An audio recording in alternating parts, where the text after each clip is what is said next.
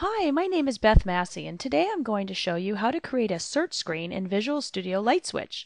LightSwitch is a new development tool for building business applications for the desktop and the cloud. LightSwitch makes it easy to create data-centric, rich Internet Silverlight applications. This lesson picks up where we left off in the first video. If you're following along, you saw how we can define and model our data using the Entity Designer. We've defined data for a simple order management system that has products, customers, and their order and order details. Next, we want to create a search screen to search for our customers. So let's see how we can quickly do that using LightSwitch. So there's a couple ways that you can add a screen to your project. You can either right-click on the Screens node here in the Solution Explorer and select Add Screen, or if you're in the Entity Designer, you'll see the Screen button here at the top. Next, you just select a screen template. Out of the box, you have 5 screen templates, and you can download more from the community. To create a search screen, you just select the Search Data screen, and then for the screen data, we're going to use the customers. Okay, click OK. Now this opens up the Screen Designer. And the Screen Designer is a hierarchical view of all the controls on the screen and what data it is bound to. So let's just hit F5 or click the play button to start debugging.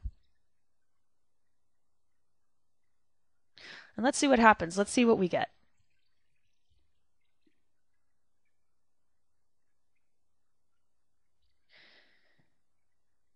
Now here you'll notice that we have an entire application shell that's generated for us with a ribbon here across the top with controls, with buttons, a navigation pane to navigate through all of our screens here on the left, and a tabbed main window interface inside the center. Okay, so now since all I did so far is define my entities, I don't have any data inside the database yet. So this search screen isn't going to be very useful, right? So, however, we can easily allow adding of customer records right from this search screen here, or we could add a new data screen. So first, let's go ahead and just quickly enter a couple rows right directly into this screen to just see how the search screen works. Okay, so I'm going to just click the Design Screen button here up at the top right-hand corner. And this is available to us developers when designing screens so that we don't have to keep stopping the debugger just to tweak something on the layout. So you'll still see the hierarchical view on the left-hand side, but now you can also see the running preview on the right. So let's go ahead and add an Add button to the Data Grid's command bar that will allow us to open a simple add screen that LightSwitch can create for us. So I'll just select the command bar underneath the Data Grid, and I'm going to add an Add and Edit New button. So the Add and Edit New button will add a row inside of the grid as well as open up a screen that allows us to type in the fields. If we just select Add New, then it will just put a new row inside of the grid in the search screen. Okay, so let's Add and Edit New. Okay, so I'm going to go ahead and say Save. And now you'll notice there's a little button here that adds this item to the grid, as well as LightSwitch, looking at our customer entity, has generated this screen for us. So let's go ahead and quickly add in a couple pieces of data. So let's add me in here.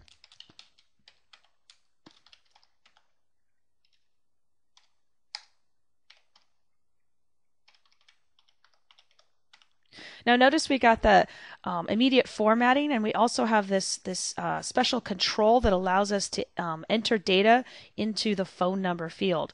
And this is because in the previous video we specified the phone property on our customer entity to be of the business type phone number. Okay, so email address. Let's go ahead and enter an address here.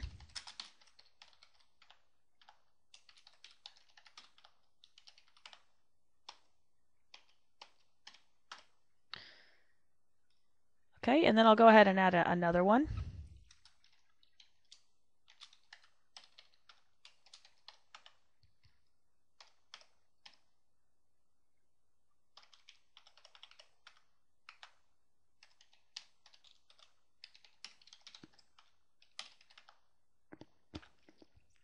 Okay, and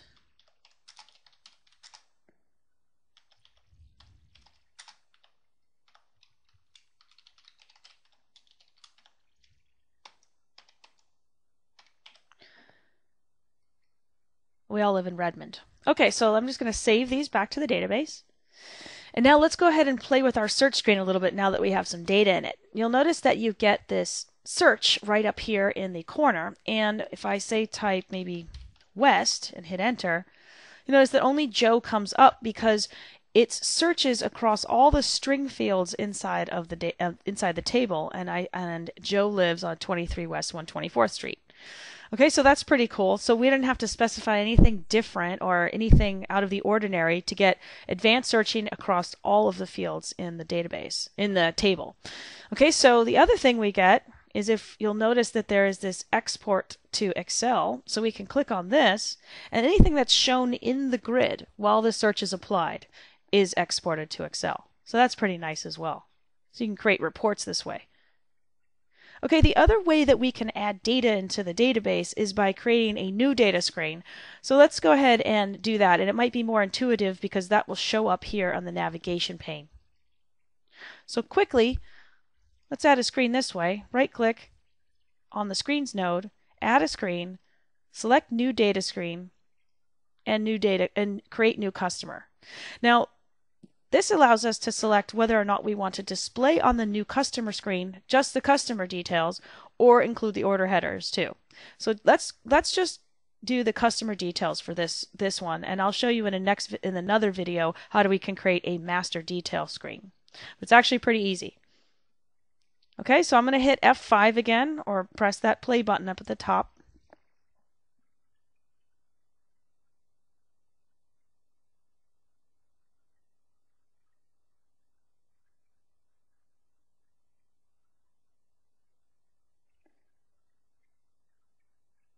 And now you'll notice we have this create new customer here now. Okay, so now when we click on that, we get a create new customer tab screen here in the main window. Okay, so instead of going through the search screen, you could create a new customer screen here as well. Okay, so let's go ahead and add one more person.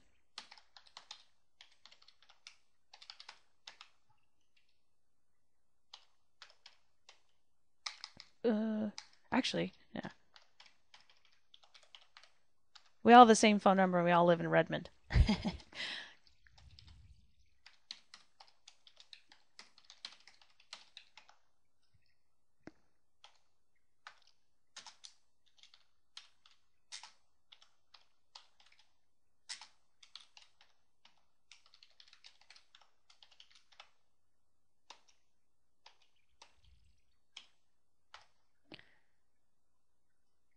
Okay, so now when we save our customer here, you'll notice that you immediately get an edit screen. So I saved, and then we can edit. An edit screen is opened up again. Now I didn't specify this at all. LightSwitch automatically generated this for us.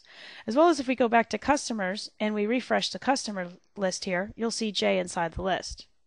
Now, one other thing that's kind of interesting is you have these links here on our names. If we go ahead and click on one of them, it will also, LightSwitch will also generate this edit screen so we can make any changes that we want. Okay, so that's pretty nice.